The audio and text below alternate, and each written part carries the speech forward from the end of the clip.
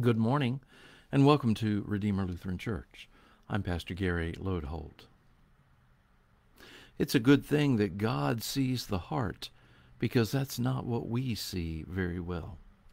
We tend to judge another person by the book cover we see, but God sees deeper, and that's a good thing. If you look at the people God called throughout the Bible, you might wonder at this ragtag group. Just some examples. You've got Moses, an on-the-run fugitive murderer who tries everything he can think of to get out of doing what God wants him to do. Or how about Gideon, who is supposed to lead the armies of Israel against the Midianites, and when God calls him, he's so afraid of those same Midianites that he's threshing his grain in his winepress in order to hide from them. And of course you have David, an adulterer and murderer, and the disciples who ranged from fishermen to tax collectors without much outward redeeming qualities for any of them. It's like that over and over in the Bible.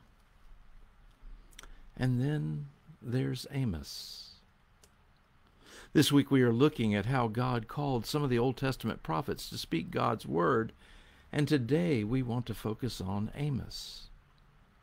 Isaiah had a nice vision of God and an eager offer to be the agent of God. Jeremiah didn't like being God's prophet at all, but couldn't seem to help himself from doing it. And Ezekiel tells us in 3 chapters of an odd vision expressing over and over the glory of God and how God impelled him to speak. But when it comes to Amos, all we get for his call story is 2 little verses. In Amos 7, Amos is telling a number of visions he has had that speak of the destruction of Israel because of their unfaithfulness.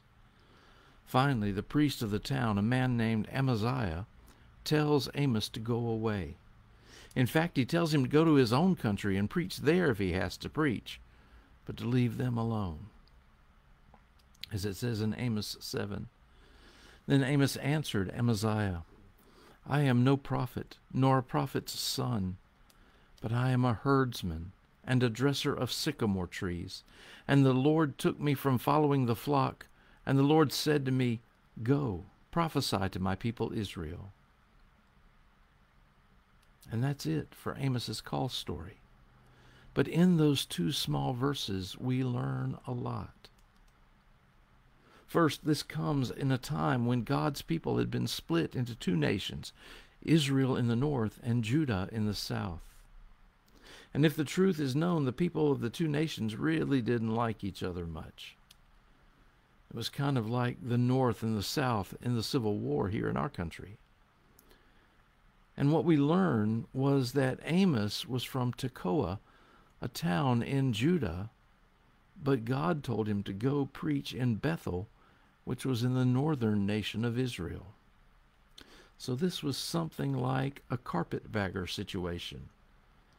Amos probably didn't really want to go, and they probably really didn't want this foreigner coming along and telling them how they were wrong. It wasn't well received. That's why Amaziah tells him to go back to his own country to preach. And Amos's answer has some more interesting information too. I'm not a professional preacher, he says. I'm just a herdsman and a dresser of sycamore trees.